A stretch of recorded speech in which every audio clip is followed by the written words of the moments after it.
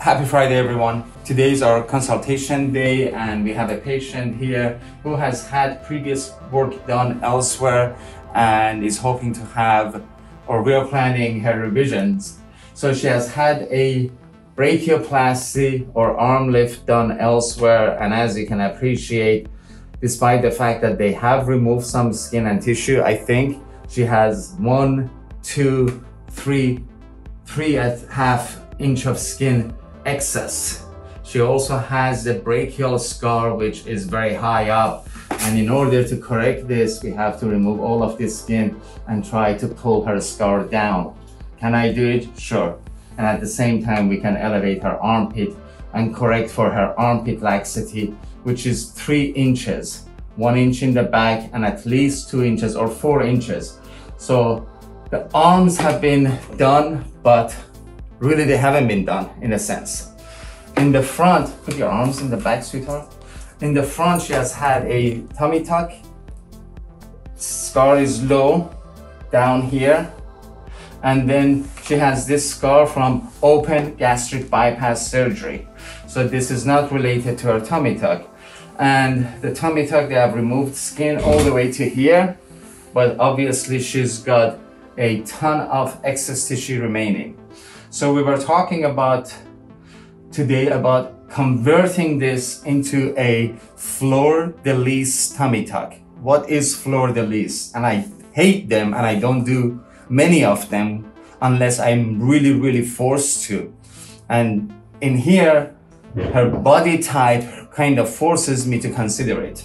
So a Fleur-de-lis is an incision that goes from the top all the way to here, and then down here it's an inverted T incision through which you correct for the vertical laxity and horizontal laxity.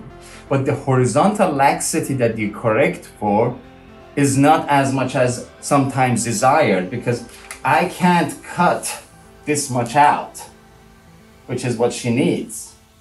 I'm sorry, because if you want to remove 8 inches, that vertical scar has to be extended here and you have to remove it as an elliptical incision, which is impossible.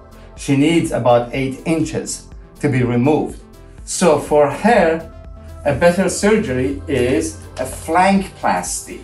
A Flankplasty removes this much, 4 inches from this side or 5 inches from this side, and then 5 inches from the other side. So instead of getting 4 inches of correction just in the midline, I'm getting 10 inches of correction, which is what she needs. The other reason that I like Flankplasty better than a Fleur-de-lis tummy tuck is because with the Fleur-de-lis, you're just getting abdominal correction. With the Flankplasty, you're getting abdominal and back correction. So the patient gains twice the correction. Plus the fact that it's 2 incisions, 1 here and 1 here. So you remove 5-6 inches here, 5-6 inches here, you correct for the back laxity, you correct for the abdominal laxity, and thirdly, the incision is placed much better. It's on your sides rather than in the front whereby everyone can see it. So only today I would consider doing a Fleur-de-lis because she already has this incision. But having considered it, I still think, even despite the fact that she has an incision here, even in this situation, a Flankplasty will serve her much more. And it's a better surgery for her than the Fleur-de-lis incision.